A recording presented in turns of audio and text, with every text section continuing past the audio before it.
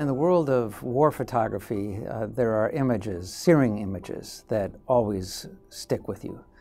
And in the case of the Iraq War, there were two images from our staffers that are forever in my memory. One is by Lee Cinco, that became known as the Marlboro Marine, because the Marine that he photographed happened to be smoking a Marlboro at the time. It's one of those pictures you can really study and see in the Marine's face, the wear and tear on him physically and emotionally. There had been an Iraqi family that had run a U.S. checkpoint, and they were fired upon. Carolyn Cole. She was there when the other family members came out and took a tarp off of that car and saw the bodies inside. It was a very emotional moment, I'm sure for Carolyn, but also for all of us.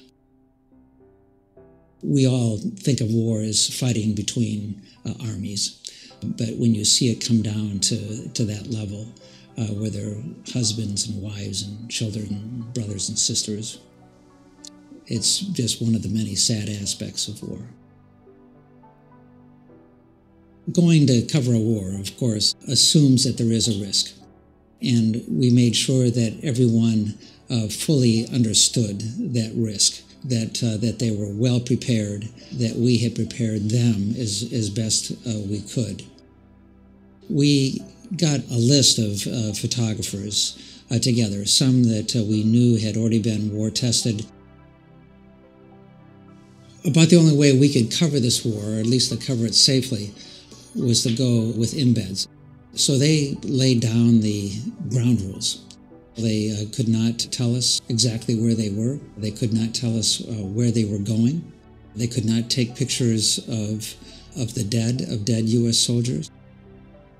As journalists and photojournalists, our mission is to tell both sides of the story. And we had a U.S. side, and we were part of that. But we knew that we had to go beyond that.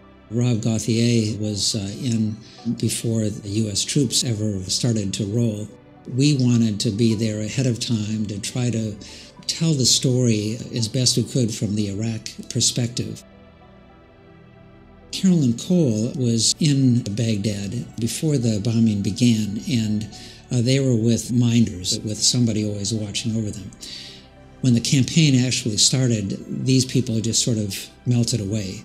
And then people like Carolyn were basically on their own to cover the war from their perspective. To see people that you work with here go off into such a hostile situation is it's tough. We never wanted to tell them, we need this picture today. We need to get the pictures of the buildings being blown up on the other side of the river when the bombs started falling. No one ever told Carolyn Cole to go to the rooftop to make those pictures. We hoped that if she felt that it was safe that she could do that, but we never exerted more pressure than what was already there. As likely as there will be another war, we all hope that when we produce the images that these wars produce, that people will think twice about getting into battle again.